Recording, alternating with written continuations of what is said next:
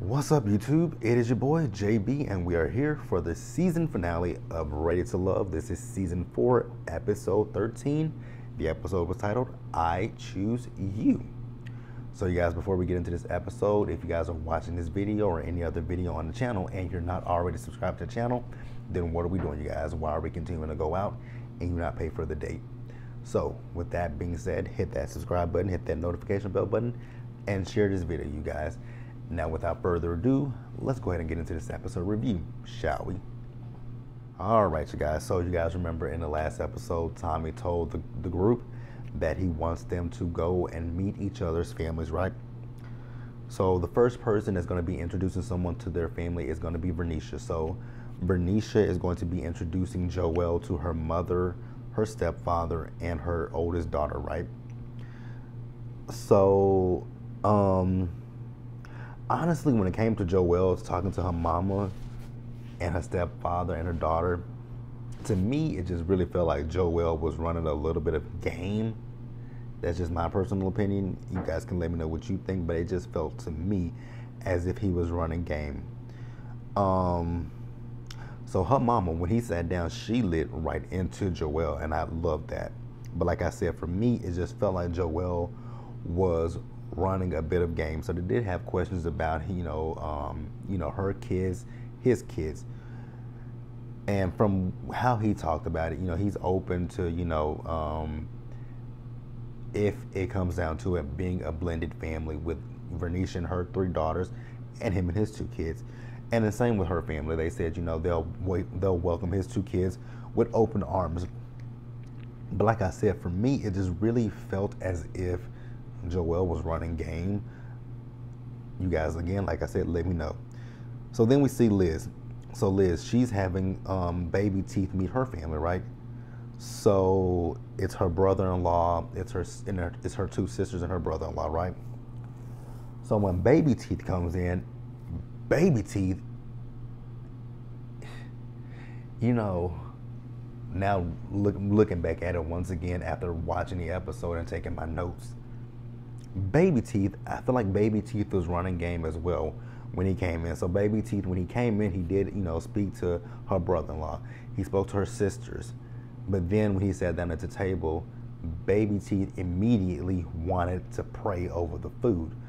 I'm like, we have watched this show for the last 13 weeks, and I have not once saw you mention at any time when y'all sat down for any dinner to pray over the food.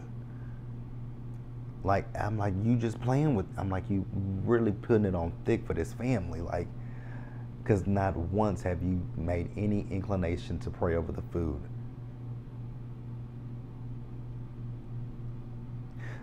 Like, really, these people are playing. So then they asked him a question about his favorite scripture, and he gave a scripture. I was surprised that he even knew a scripture, just being honest with you guys.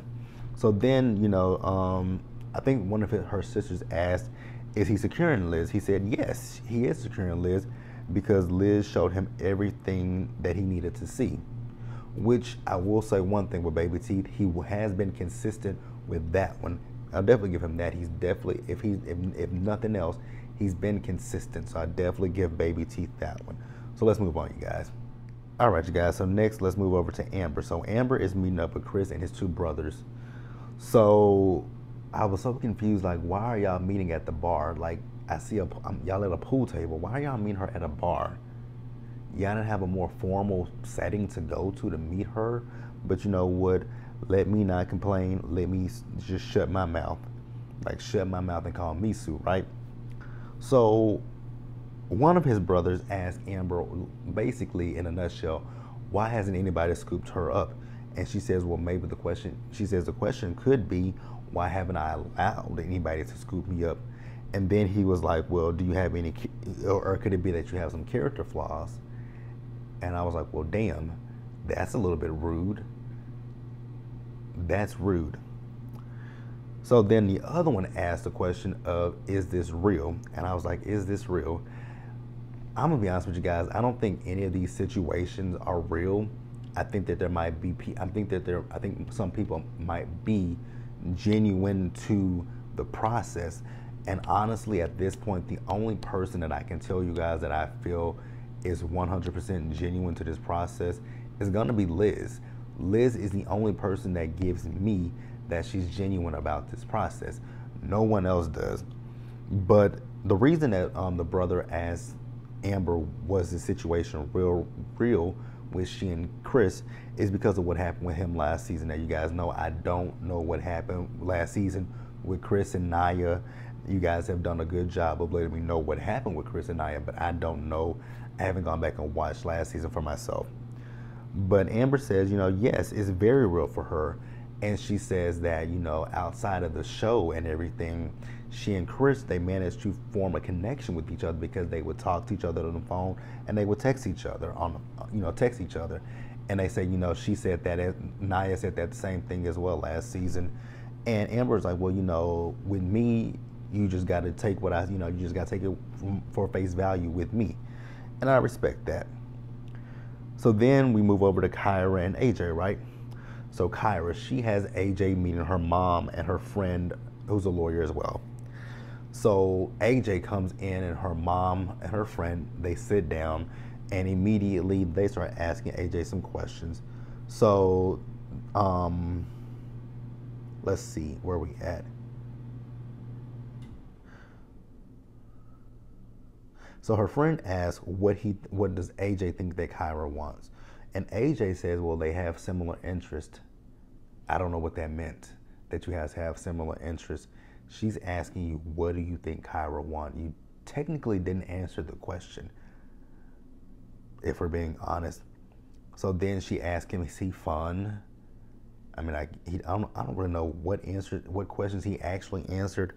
So then her mom asked him the question of how is he with conflict? He says, he's someone who will listen to what the other person has to say. And if you do say something that hurts him or offends him, he'll let you get everything out. And then after that, he'll say how he feels. So then she also asked him, how is his relationship with his mom? And he says he has a great relationship with his mom. Let's see where we at. So then her mom also asked him, what is the next steps between he and Kyra? So AJ says that he's not particularly sure what the next steps are with he and Kyra. Now I want you guys to keep that in mind, and we're going to mention that again toward the end of the episode. But let's move on, you guys. All right, you guys, next up, let's talk about Amber. So Amber has Chris meeting up with her brother and her sister and her friend, right? So I think it was Amber's brother who asked Chris how many serious relationships has he been in. He says 4, and they were taken a little bit aback by him saying 4, and I was like, really? Chris is in his 40s and he said he's had 4 serious relationships in his lifetime? That's not bad. That's not bad. I mean, if you asked him how many times has he been married, he said 4 times, and that would be something for you to gasp at. But 4 serious relationships, he didn't give a timeline of when those relationships occurred. And like I said, Chris is in his 40s, so I don't understand why they felt so shocked and dismayed by that. But okay, I didn't think anything of it. He said 4 serious relationships. Like, I think Chris is 41 or something like that. I know he's in his 40s. That could be every decade from when he was 10, just being funny. But that doesn't mean anything. So I was thoroughly interested. I was confused when they were shocked by that. So then, they're talking about the fact that, Amber, she works. So they asked the question of how will he bring Amber back to self-care in order to make sure that she doesn't overwork herself. And Chris says that, in order to make sure that she doesn't overwork herself, he won't allow her to work herself into a bad mental space. And I was like, they like that answer, but I didn't. And I'm gonna tell you guys why I did not like that answer. Because he said he would not allow that. I'm like, you can't tell her what she can and cannot do. I mean, like I said, they like that. And it's interesting. You like the answer about he won't allow her to do this, but you were kind of you kind of felt some type of way about him having 4 serious relationships. I'm cool with him having a 4 serious relationships and not cool with him saying he wouldn't allow her to do that. Like, she's her own person. She can make her own decisions. What you could have said is, to bring her back to self-care, I would suggest to her, hey, you got some time off of work? Okay, I got time off of work. How about we take a mini vacation or a big vacation, whichever one, and it just be me and you. You leave your work computer, you leave everything behind, and it's just me and you, babe. I would have liked that answer similar to that, then I wouldn't allow her to, but whatever. So then we see Joel. So Joel has Vernisha meet up with his sister and his niece, BB and Butter. So they tell Vernisha, hey, tell us about you. So Vernisha tells them that she has 3 kids. And then they say, well, with him having his 2 kids, are you open to raising 2 other kids? And she was like, oh yeah, I've been in situations where I've raised other kids outside of my own, and I've been done with the dad, but I'm still there for the kids. So now here's something that confused me with the sister and the niece, because they feel that Vernisha likes him too much. Is that a bad thing, to like someone a lot? Like, very interesting. Is it a bad thing to like someone too much? I don't understand. But whatever. Let's move on. All right, you guys. So next, let's talk about Baby Teeth once again. So Baby Teeth and his mom, they're meeting with Liz, right? Liz is a very, very good looking woman. She is drop dead gorgeous. So Jason's mom, Baby Teeth's mom, asked, Liz about money. And I was like, money? Excuse you, lady? Because when she said let's talk about money, I'm like, are you asking me about a gold digger? Like, what are you asking me about money? But Liz says, she's been on the other end. She's gone from, having money to struggling. So she knows a good balance between the both of them. I'm like, Liz is better than me. Because I would have went off on her. I'm just going to keep it real with you. You asking me about money? Why are you asking me about money? Like, I don't know. I'm getting to know you for the first time, and that's your first question? Money? But okay. So then his mom asks Liz, does she think she can lead without him knowing he's being led? And Liz says, well, I've never been married, and we also know she hasn't been in a relationship in quite some time. But she says that, she feels that God will, if she and Jason, make it together, she feels that God will, show her the way. Cool. So then we see AJ. So AJ, he has Kyra, meaning his mom, right? Now, he says that he and his mom can butt heads. And we all know that him and Kyra can kind of butt heads with each other as well. So what he doesn't want is a situation where he's dating his mom. So his mom asks, ask Kyra, what is it that you think that he likes so much about you? Now, I will say I never heard Kyra answer that question. Now, AJ's mom, she has some bit of reservations about AJ in particular. She's talking about the fact that AJ taught himself how to play the piano, but she wonders with this, because she says, this is something that AJ typically does, that he gets into situations where he really engages himself in them, but at a certain point, he disengages from the situation. So she's wondering if with Kyra it's like another project where he's engaging in the situation with Kyra, only to later on down the line disengage from Kyra. I can tell you what that is, Mama. You're right, 100%. I feel that, and it's like I've been saying this whole season. It's like I've been saying about people this season. I do feel that, like I said, I do feel that there were certain people on this show who were looking for love, but for the most part, I feel like most people on this show were there for a check, a little bit of fame. Like, that's just my personal opinions. You guys can always let me know what you guys think in the comment section below, and we can definitely discuss it. So then Kyra tells his mom that, they've had some ups and downs. And she's like, so what does that mean? She says, well, AJ and I met each other prior to we went out prior to this show, and it didn't go that well because I paid for the date.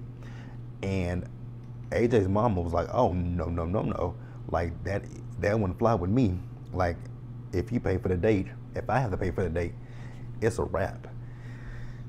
I'm like, oh, okay, so your mama didn't raise you like that, huh? Your mama raised you better than that. I like his mama. I liked his mama. All right, you guys, so now we just gonna go ahead and just wrap the episode up and talk about who picked who didn't pick who. It's really easy to figure out who picked who and who didn't pick who. So I will say that I was two for two. I got two couples right that picked each other, that made it to the finale and picked each other. Joel and Bernicia picked each other, and Amber and Chris picked each other. Now, I was wrong about the other couples.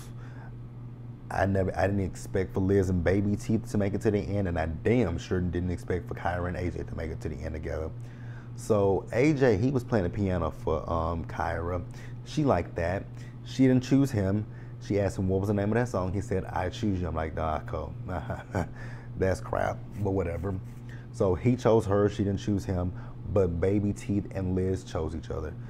And I was just, like I said, you guys, I was just looking at Liz and I'm like, wow, Liz is such a gorgeous woman. We're going to leave it at that. But that's it, you guys. Next week is the reunion of Ready to Love. So leave your comments in the comment section below. Like the video, subscribe to the channel, hit the notification bell button so you guys are aware when I drop anything else. Share the video and into the next one. Stay safe. Take care of yourselves. Wash your hands. Wear your mask or not. Stay safe. Be blessed. And we'll get through this together and socially distance, you guys. All right, guys, that's it. I'm off of here, and I hope you guys have a great weekend. And I'll see you guys again on Sunday for our shows, The Shy, Baddies ATL, and for Married to Medicine Reunion Part 1 of 3. All right, guys, that's it. Bye, guys.